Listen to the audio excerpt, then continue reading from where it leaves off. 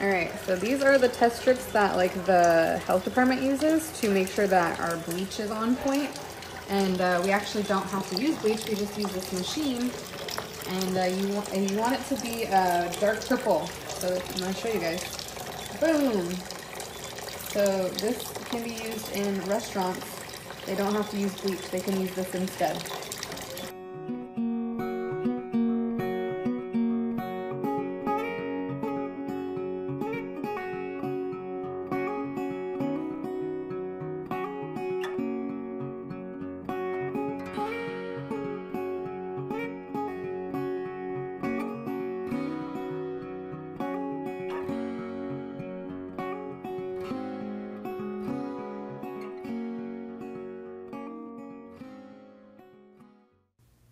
So today's helpful hint is about taking the 2.5 strong acidic water and helping to sanitize your toilet bowl brush. Something that most people don't even think about, but you know what? I think we all probably need to do it. We sent some of the machines over to an EPA testing laboratory where our 2.5 pH strong acidic water was tested to see how it was effective in killing bacteria. We tested against Staph, Salmonella, E. coli, and superbugs CKRP and MRSA to see how effective the 2.5 water was in killing those bacteria. In a 30-second exposure, we had a 99.999% kill rate.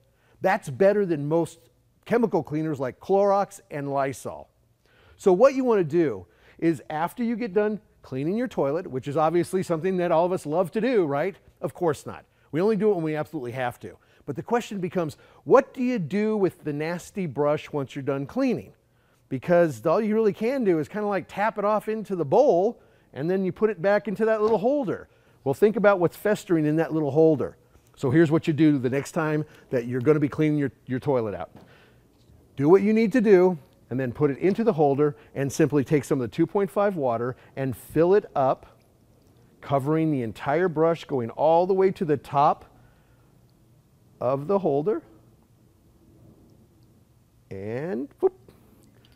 All you need to do is let that sit there for 30 to 60 seconds. Don't do anything else with it. Let it sit there. The water is taking care of business. It's killing any bacteria that might grow if you weren't going through this process and procedure.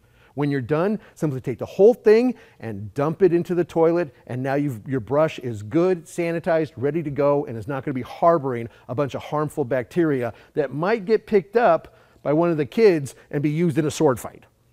So this is just one more way that you can use the 2.5 water to be able to help keep you and your family safe. The strong acidic water has a pH of 2.5. It's an incredible disinfectant, replacing harmful chemical disinfectants and cleaners, and can also be used as a mouthwash, topically for wound care, and also as a hand sanitizer. Hey, what's going on, guys? So I'm going to be doing a video on how to clean stains out of your carpet with Kangen water. Our dog had an accident. Guess he wasn't feeling well, so he vomited and pooped on the ground, and yeah, so this is the stain. What I'm going to be doing right now is taking the 2.5 to disinfect first. Okay, this is going to disinfect, kill 99.999 all viruses, bacteria, superbugs, MRSA, mold, staph infection, E. coli, pretty much everything you can think of safely. And no, there's no chemicals, it's just water, okay? And let that sit there for a couple more seconds, let it kill all the bacteria. Now we got our 11.5, that's the 2.5, this is the 11.5, put it in the same bottle. And now what we're going to be doing is spraying this in here, and this immediately removes the stain. So if you let that sit for a couple of minutes, it's a good idea to scrub, scrub, scrub, scrub, scrub. Scrub that out, all directions. A little bit more 11.5.